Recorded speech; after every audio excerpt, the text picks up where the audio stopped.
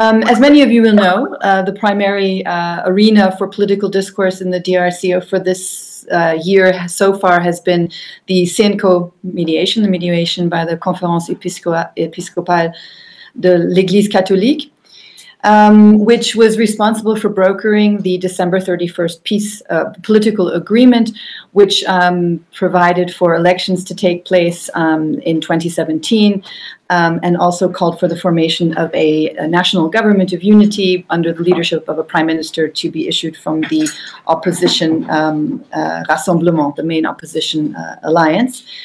Since then, there have been numerous delays, initially over some quite technical disagreements, but politically motivated technical agreements about the modalities for nominating a prime minister, but also for who should lead the follow-up committee. We then had a rather cataclysmic event in the shape of the death of Etienne Tshisekedi, the leader of the UDPS and of the RASOP, who himself was meant to be occupying some of those key positions. And since then, really, the Catholic mediation has been trying to keep the peace or the political accord on track, to try and keep all the different parties aligned to implement that accord. On the 27th of March, CENCO, having tried very hard to get the key parties to agree on how to designate a prime minister and on how to also designate the leader of the Comité de Suivi, decided at that point to withdraw from the mediation. It basically indicated that its mediation could not go on indefinitely, and it made some quite sharp comments about the lack of political will of the key players in the DRC, about the fact that the politicians in the country weren't willing to put their agendas behind the agenda or the well-being of the country at large. This, I think, is a very significant setback. The CENCO mediation, as I've said before, was extremely valuable. It had credibility, it was a domestic mediation, it was independent, and it had really made significant achievements just by getting the parties to agree to the December 31st accord. But really, what has ultimately scuppered the implementation of this agreement is the fact that with Tshisekedi passing away, there have been the sort of inevitable splits within the opposition, co-opting by the government of elements of the opposition, a very opportunistic political elite in the DRC, as in many other countries, essentially falling apart, faced with the possibility of being able to access power.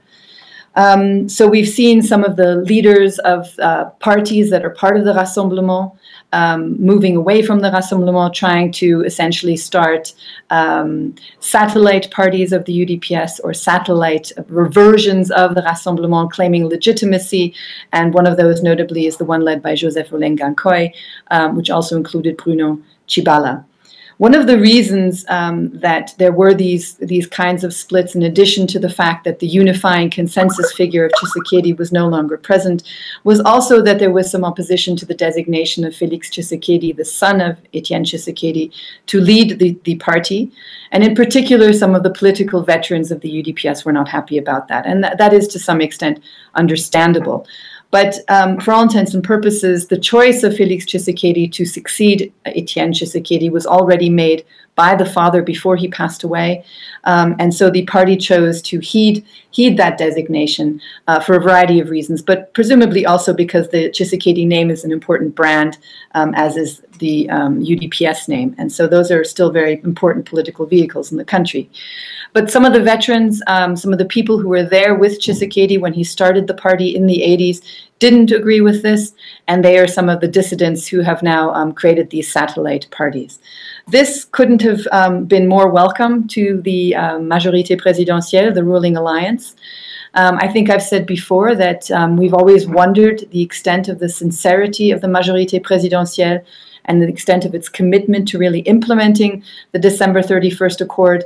Again, Tshisekedi's death and the splits that have emerged in the opposition are really a great opportunity for the Majorité Présidentielle to backtrack on implementing that, but not to look like the only spoiler in the room. And it is in fact true that one can't place the blame for all of this mess squarely or only on the shoulders of the Majorité Présidentielle. Certainly the opposition, which in the past we've really felt had matured, had become more sophisticated, more diversified, and more committed, there is certainly a lot to be said about the opposition's inability to remain united and to kind of keep the key goal in mind, and the key goal being credible elections in the DRC as soon as possible. So there are a number of different actors here who we want to incentivize to return to the fold. But for the moment, we have, I think, we've really lost some ground on the December 31st Accords.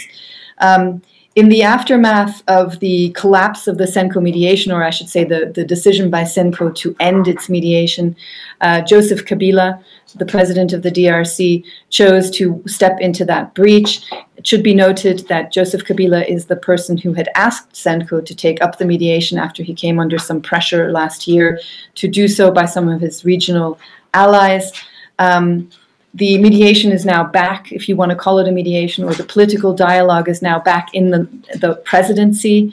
Many, of course, have criticized this, saying somebody who himself orchestrated the electoral delay cannot now be a neutral player in trying to facilitate the formation of a new government, and I think that is a very fair criticism. It simply doesn't make any sense, but it is what's happened. Kabila, in the last weeks of March and the first weeks of April, did hold discussions with the various different players. He did invite the leadership of the Rassemblement, so Félix Tshisekedi, also to participate in those talks. Félix Tshisekedi refused, as did the leadership of the Rassemblement. The key issue there, again, and this has been the issue since the accord was signed, is how do you designate a prime minister, with the opposition saying, we give you one name and you will then nominate that person, and with the presidency essentially saying, no, we will accept a list of names, 3 names, and we will then choose from those names. In the end, Kabila chose to do it his way. He nominated Bruno Tshibala, who is a veteran UDPS leader who was there with Tshisekedi in the 80s and who was one of the founders of the UDPS. So by no means someone who isn't well known, by no means somebody who isn't committed to the opposition cause. But in the last few months, Tshibala has, or since the death of Tshisekedi and the designation of Félix Tshisekedi to lead the UDPS, Tshibala left that party and started his own satellite branch with Olenga Nkoy. So he's no longer a member of the formal UDPS. He's also no longer a member of the Rassemblement. And therefore, he's not their candidate for the prime minister. So the person who has now been designated prime minister, who is in fact prime minister of the DRC, is someone who was handpicked by Kabila. He is not a consensus candidate. And this is problematic.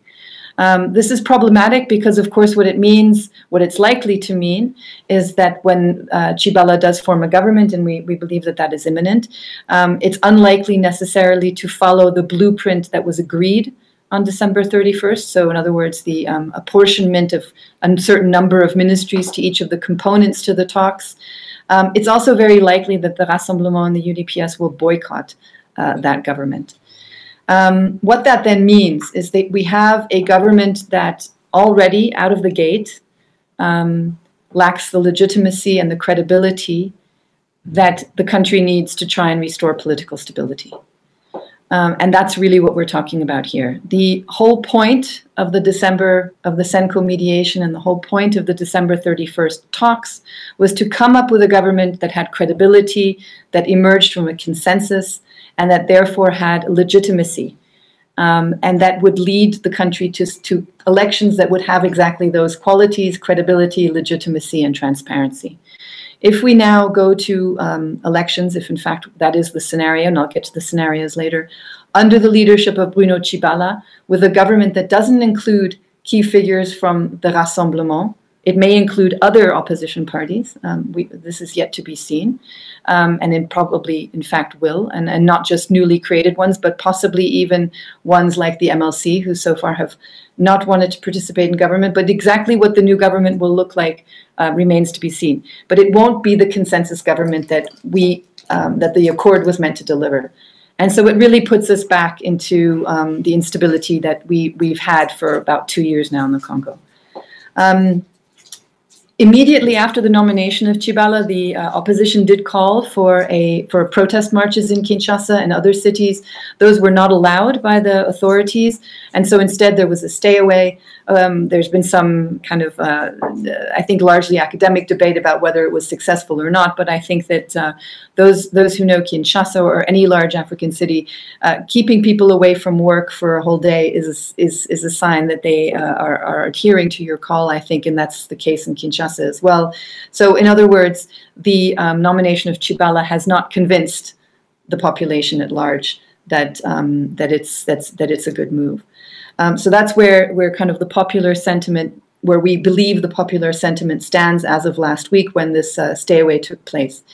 In terms of international reaction to Tshibala's nomination, almost everybody, including the Security Council, so some of the key players, Belgium, the EU, the United States, France, have all indicated a level of discontent, dissatisfaction, disapproval, if you will, of this nomination, and have reiterated that the December 31st Accord and the modalities of nominating a new government are the only real blueprint for the country. This has earned those who've been critical of the nomination quite a lot of trouble. Belgium has seen its military cooperation with the DRC cancelled as a result of that, we believe. The EU was raked over the coals by the Congolese foreign minister for its statement, and there has been essentially a reaction from the Congolese government saying this is our internal issue, please don't interfere. The African Union has been largely inactive on Congo for some time now, since it played a very important role last year in mediating the October 18th Accords, but it did have a Peace and Security Council did have a meeting in March and did put out a statement also stating that the December 31st Accords are the blueprint for the future. So they're on the record as saying that that is something that they do support. MONUSCO, again, I mean, has had its mandate renewed in March, and quite specifically, its mandate is to implement the December 31st Accords. So a very political mandate after years of a much more military mandate, and again, specific reference to those accords. Maman Sidikou, the SRSG in the DRC, has tried to already keep the conversation going. He's held meetings with the new prime minister. He's held meetings with the opposition about trying to convene again the key players to chart out the way forward and what the next steps might be. The African Union, sorry, to come back to that, Alpha Condé, the president of the African Union, has also met with some of the key players. He met with Félix Tshisekedi in Conakry. He also had the visit of the Congolese foreign minister not long ago to essentially, as the Congolese foreign minister said, explain the political situation there. We've seen Condé make some sounds about possibly getting involved in some kind of new mediation, but I think that remains to be seen.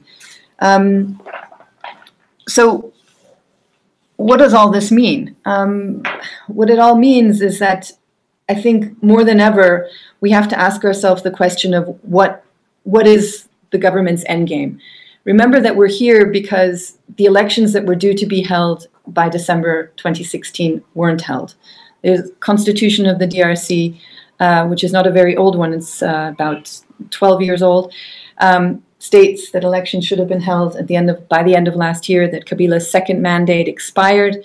Then we're here because, for all intents and purposes, the government didn't execute its mandate of making those elections happen. So what does it mean that we now have a prime minister who's been appointed by Kabila, that the political accord, which was on paper and still is on paper a very viable blueprint for elections, what does it mean that that accord has now essentially been tossed aside?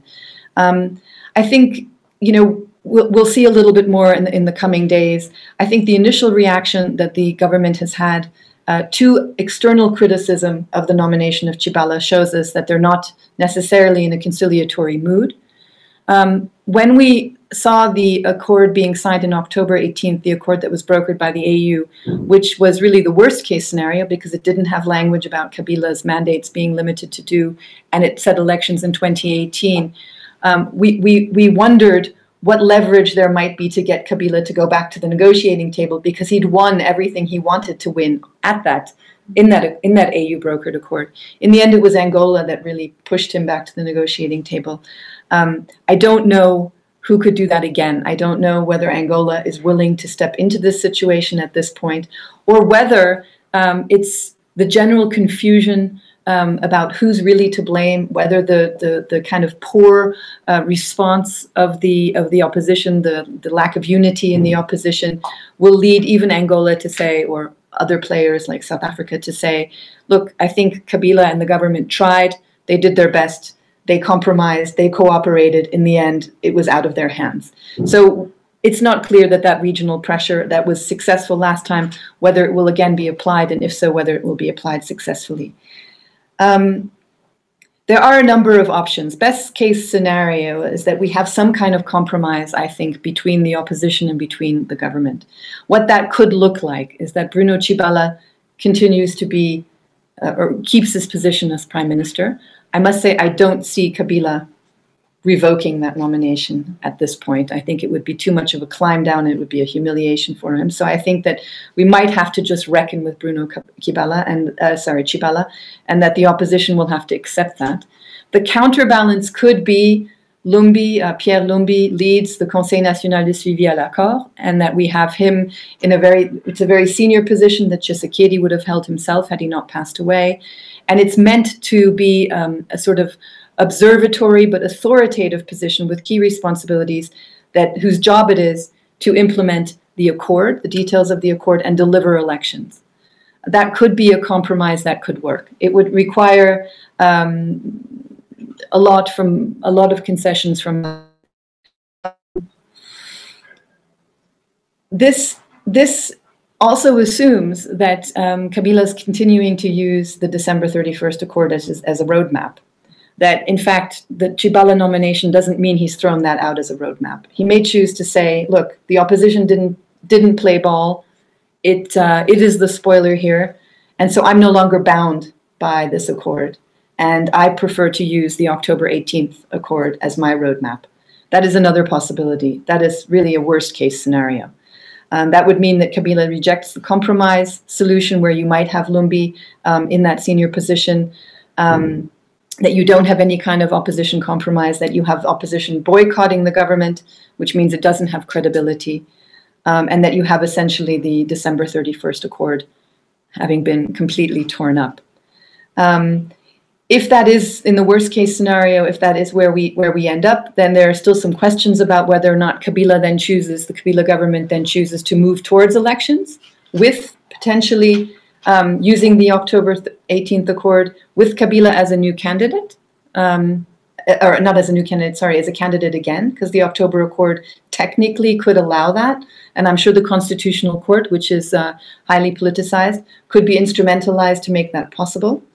Alternatively, Kabila could choose to use a government that he controls through Tshibala to have a referendum.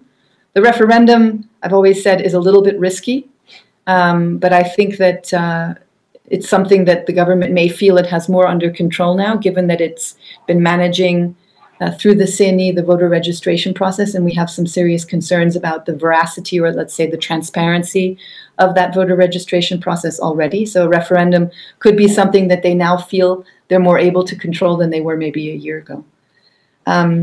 So those are the questions. If Kabila chooses to move towards elections with himself as candidate, or even with someone else as candidate, although that would be a surprise, given that that's always been the big issue, you know.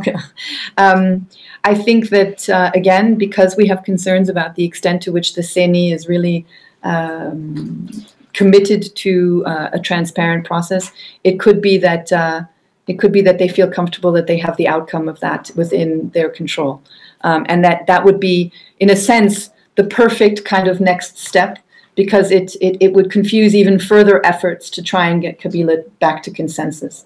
If we now see suddenly the CENI coming out with a calendar, well, then what do? We have a government that isn't issued from the accord, the December 31st accord, but that's still moving forward with the key issue, which is elections.